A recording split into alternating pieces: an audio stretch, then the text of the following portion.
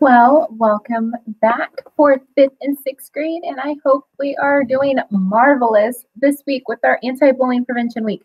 So, the next building block of our pyramid of success is alertness, which is the quality of being alert.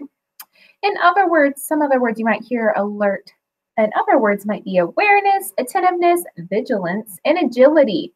And then, of course, I always have to have Finding George or Curious George on the top of the screen because he's always alert to finding new things. So today we're going to learn about alertness and we're going to figure out what's that got to do with our brain. So first off, when we talk about alertness, there are two parts of your brain that are activated. And the first one is your brainstem, which is in the back of your neck, right by your spinal cord. It's on the front side of it. And then your cerebellum, which is at the right back of your head. So those are the two brain parts that we will be talking about today about alertness. So what are the two? Okay, so brainstem is where it sends messages to different parts of the body. It also controls your blood pressure, your breathing, your heartbeat, and your swallowing. So it's like the main function that sends out direct messages to your body parts. Now, your cerebellum, on the other hand, is your muscle control. It controls your muscles, it controls your balance, your coordination, your attention, your rhythm, and your vestibular, which is your breathing, your lungs. Alrighty. So, with those in mind, let's critically think. Let me look at my quick notes real fast. Alrighty.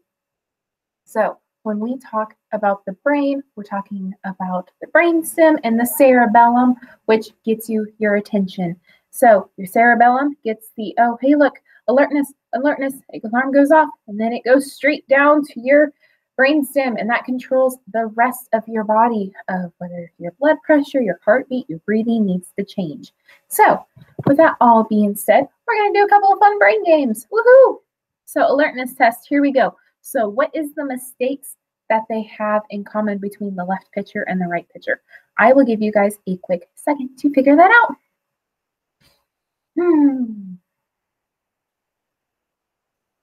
Alrighty, so if we would see the eyes and the mouth look a little different when we flop it upside down. So the eyes and the mouth are actually have been rotated upside down, and that's why these young women look a little weird. But the eyes were already turned 180 degrees. Okay, how many holes in this t-shirt has? Focus in the alertness at the picture. How many holes?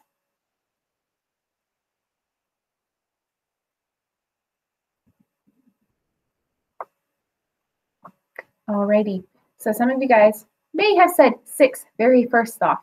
Okay, so we have 6 on the very first picture, which is the neckline, the 2 hole lines, the part where you put your body through, and then it's got 2 holes on the t-shirt. Well, what we forget is that when you hold the t-shirt up, it's got 2 different layers. That means it creates 2 more holes on the back side from that second layer.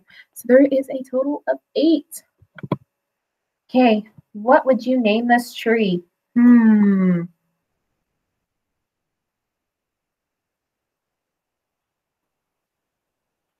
Alrighty, so it really didn't matter what you named it. How many of you guys got sidetracked about seeing like a bird type figure on the branch?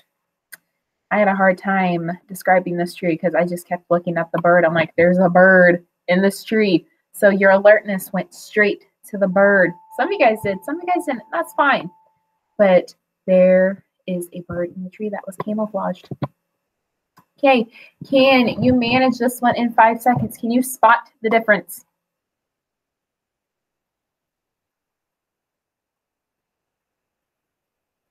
Okay, if you were not able to spot the mistake here, take a look. Did any of you guys recognize that they spelled the word spot twice? It took me 20 seconds before I managed to figure out this one. I kept going over and over. The alertness already in my brain, the cerebellum, the brainstem was just like, whoop, over the second word spot, and it just kept going. So, hey, can you find Mr. Mike Wazowski in this picture of Toy Story with Woody?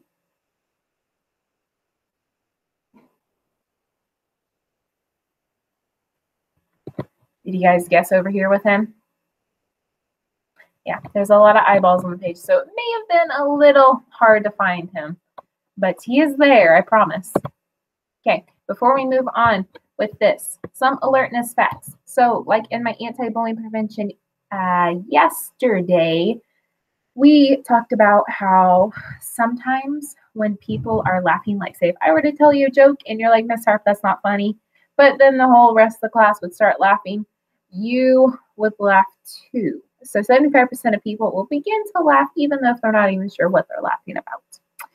A couple of fun facts. The spinal cord is the main source of communication between the body and the brain. So the brainstem leads into the spinal cord. So it's one of your most main communications when we talk about attention, and that's how it gets your body all in control, self-cooperation, self-control, and ready to go. So last fun fact is do you know that the human brain can generate about 23 watts of power, enough to power a light bulb? It's kind of unfathomable to think that our head can generate that much power to light a light bulb. So like when you literally have a new idea and it goes ding, light bulb, we can literally light a light bulb. Okay, so moving on to the next part of our alertness test. Some of you guys might be thinking, Miss Harp, okay, we have a color palette here. What am I going to do? So now you need to spot the difference. So the next couple of slides, spot the difference. We are going to be learning about trichromats, and I'll explain that a little bit later, but see if you can't spot the difference, okay? And I think this one will be very easy. If you guys guessed 5, you are correct. How about this one in this blue color palette? Which one is the different shade? If you guessed 7, that is correct. Alrighty, so those first 2 slides, 96% of people get those correct. These next 2 slides, we will see. Spot the different color shade. Did you guess slide number 5? If you did, awesome. Ooh, it's getting a little bit harder. Which one? Alrighty, if you guessed number 1, you are right. Now, the last 2 slides that we just did, 50% of people can get those correct. Now it's getting even harder. Which one is different? If you guess number 5, you are correct, my super stellar students. Oh, goodness, Miss Harp, why would you do this? None of them look different. Which one looks different? Which one looks different? Oh, my. If you guess number 7, you are correct. Oh, my goodness. What are we doing here? I can't find a difference in this, but there is a slight difference. Can you try to find that one for me? If you guess number 9, you are correct. So on this round, only 30% of people can get those correct. And so when we talk about this kind of stuff, we are talking about trichromats, which is what most people have. And tri means 3, which also means, let me unshare my screen. There I am. Alrighty, so trichromats is what most people have. It means 3. That means we have 3 primary colors, which can be broken up into red, green, and blue. And each one of those red, green, and blue can break up into 100 shades of each color. So you can be able to identify 100 colors within red, and within blue, and then within green. Now, the average person, they say, can see about 1 million different shades of colors. Now, here's something to think about. Colorblind people can only see about 10,000 colors. And those are primarily like the whites, the grays, and the blacks, and maybe some color within. I've seen some people can see just blues with the whites, grays, and blacks, or brown, or even a yellow, or maybe just a green, but they don't get to see all the wonderful shades. So when we talk about trichromats with a colorblind person, the third words are getting really rough for Miss Harp right now. The third trichromat, blue, is taken away. So 100 of those blue shades are gone. So Did you also know that animals and mammals can only see 10,000 colors too? It's almost like they are colorblind too. So be thinking about that when we are going through alertness, that it takes your whole brain, but primarily this back part of your brain, to be able to get your attention, to alert your equality to, yes, I am here. I am paying attention to you, teacher. I am here. So it takes a lot. It takes a lot from your brain to your eyes to your senses. So when we talk about attention, remember your senses, your sight, your smell, your taste, your touch, and your sound all have to be visibly present. And that's why when we do our brain, your cerebellum and your brainstem are used constantly. And so that was our quick, short, and fun lesson of alertness. So we will see you guys next week. But I also want to say congratulations, guys, on making it through our awesome anti-bullying week. We will still continue to celebrate on Thursday and Friday.